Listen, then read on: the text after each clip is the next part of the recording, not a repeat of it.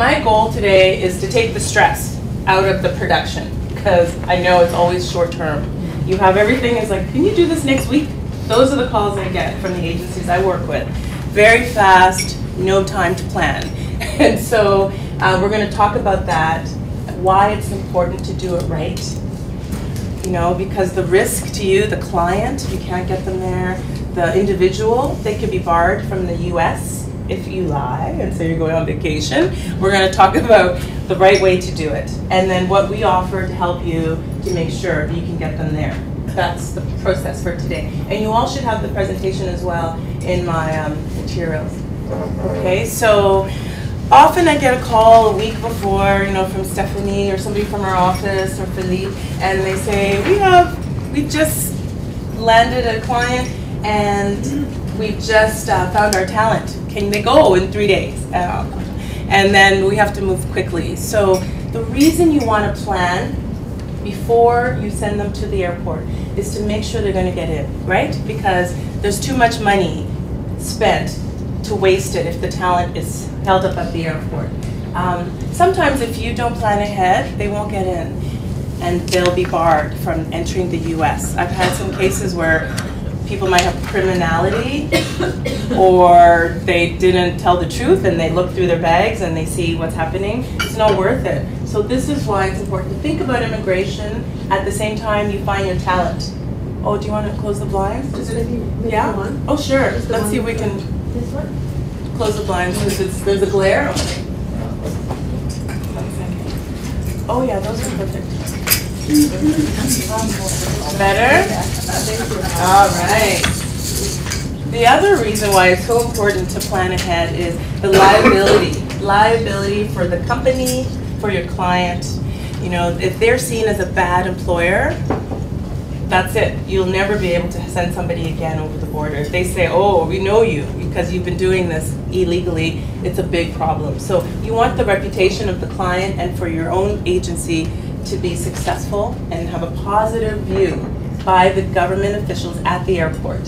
And here in Montreal, I send everybody, of course, to the Trudeau Airport. They're very, very good. When they know you've done it right, they're very facilitative. They will help you. But if not, there are better ports. We can talk about where you want to send people. So when I do this work, most people don't get an actual work permit. Okay, so what I do is I do them as NAFTA business visitors. Under the North American Free Trade Agreement, there's this tiny little space where it says, hello, bonjour. There's a tiny, I call it almost a bit of a loophole. It's very gray in terms of, do I need a work permit or can I come in as a business visitor?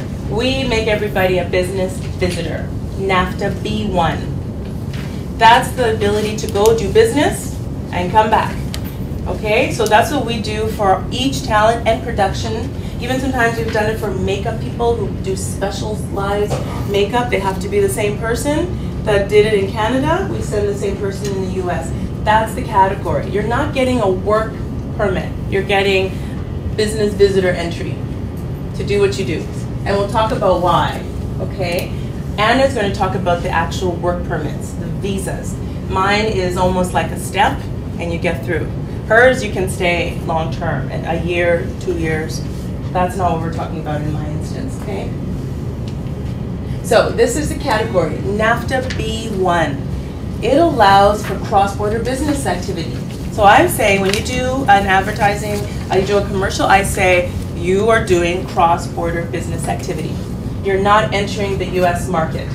You're not taking jobs from Americans, because that's all they care about, right? They even ask you, why are you and not someone else? And you say, it's because the set is already set up, we're doing a dual shoot, we're trying to save money, he's a spokesperson.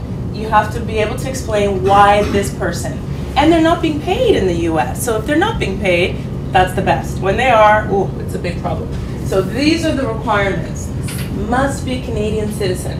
And sometimes people forget that and they think a permanent resident. Not the same. Under NAFTA, you have to be a Canadian citizen with a Canadian passport. So when those people who say, oh, I'm a PR, permanent resident, I can't use this for you. It's a different way. You must get paid from Canada. You must be short-term. I usually say anywhere from 3 to 5 days, sometimes 7, max. You have to have proof of your return. So you have to have your ticket coming back.